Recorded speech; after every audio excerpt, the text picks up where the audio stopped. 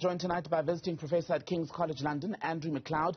Prof, a very good evening to you. Welcome to the program. Let's start with why the United Nations has been so ineffective in stopping the build-up to this invasion and the 3 days of war which we've seen so far. Well, it's very simple to answer that question. For the United Nations to act on any threat to international peace and security, it needs an endorsement through the Security Council. And all 5 permanent members of the Security Council have a veto. One of the permanent members of the Security Council is Russia. So whenever you have a permanent 5-member of the Security Council involved in conflict, be it the United States, China, Russia, France, the UK, etc., you're deadlocked because the Security Council will be vetoed by that permanent 5-member. And just on that point, there have been some suggestions, some calls for Russia to lose its place on the Security Council. Now, that has not happened before, to my knowledge. How difficult would it be? It's impossible. I mean, the Ukrainian ambassador has called for Russia to be removed from the Security Council. Now, there's 2 avenues you could look at. One is removing Russia. Now, the permanent 5 was set up to be permanent. It is possible to remove a member of the United Nations, but that requires a recommendation of the Security Council. And again, Russia has a veto. So for Russia to be removed from the Security Council, it would need to be removed from the United Nations, and it would only be removed from the United Nations if Russia itself agreed, and that's just not going to happen. But actually, the argument that the Ukrainian ambassador has is a little bit more technical.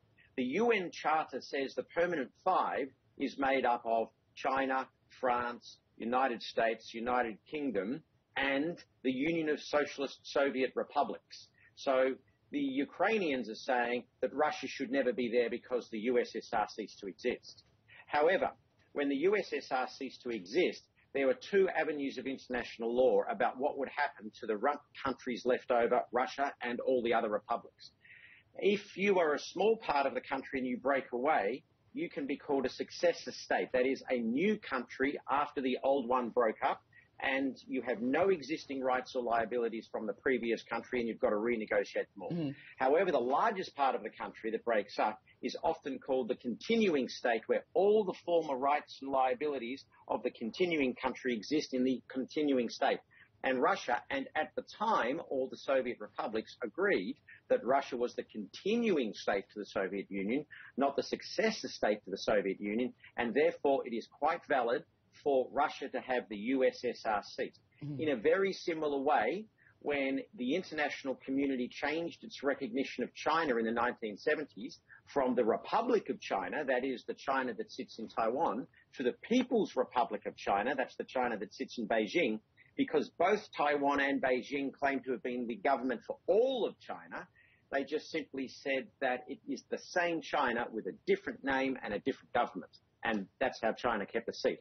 So you're not going to get China to ruffle the feathers, but you're also not going to get United Kingdom to ruffle the feathers. Because if Scotland breaks away with their upcoming referendum that Nicola Sturgeon says they're going to have, then England will claim to be the continuing state to the United Kingdom for purposes of Security Council membership.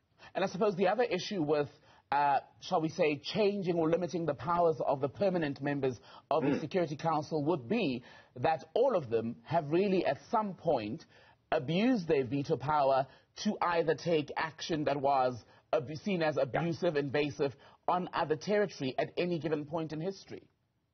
Well, that's right. To change the powers of the permanent members of the Security Council, you'd have to get the agreement of the permanent members of the Security Council. And they kind of like having this veto, and they kind of like these powers. So it's highly unlikely that anything will change.